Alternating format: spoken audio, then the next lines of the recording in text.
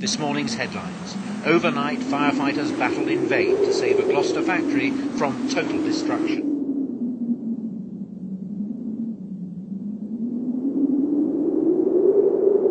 And when you look at the factory now? There isn't one. There's nothing left.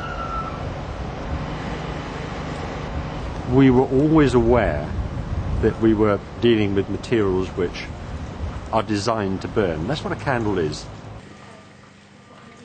I had no idea that it could do this much damage in such a short time. But I knew always that we were dealing with a potential for danger. But the scale of it has just devastated. It's absolutely devastating. What happened at Lanecraft could happen anywhere.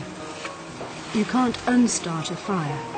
The best thing to do is to stop it starting in the first place. And fire risk assessment has a significant role to play. Not as a one-off exercise, but every day, as part of everyone's daily routine. Here's the sequence for fire risk assessment. Identify fire hazards and people at risk. If you can, remove hazards completely, or relocate the people at risk to somewhere safer. Reduce other hazards where possible, by, for instance, using different equipment or materials, relocating activities, repairing faults or structural defects, by adopting safer practices to protect people and premises. There will still be some issues you can neither remove nor reduce, so you must manage the remaining hazards. You must record the findings, and a plan of how to deal with an emergency should be prepared. Review your assessment regularly. Let's make a start. We are going to go forward, we're going to do it again, but I'm never going to see this again. This is a fire-resistant wall, and it separates the manufacturing process from the rest of the building. And where cabling and piping passes through the fire-resistant wall, the gaps around the edges of the hole need to be filled with fire-resistant stopping to prevent the fire passing through.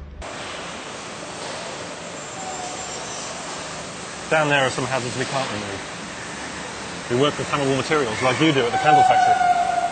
And our machinery, well, it's the source of ignition. So we have to do what we can to reduce the hazards. Where you can't remove or replace a risk, you should try to reduce it.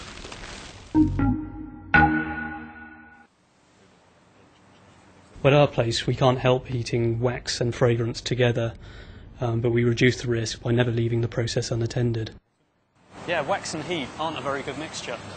Essentially, you have to keep these sources of ignition under constant scrutiny and separated from combustible materials as far as possible.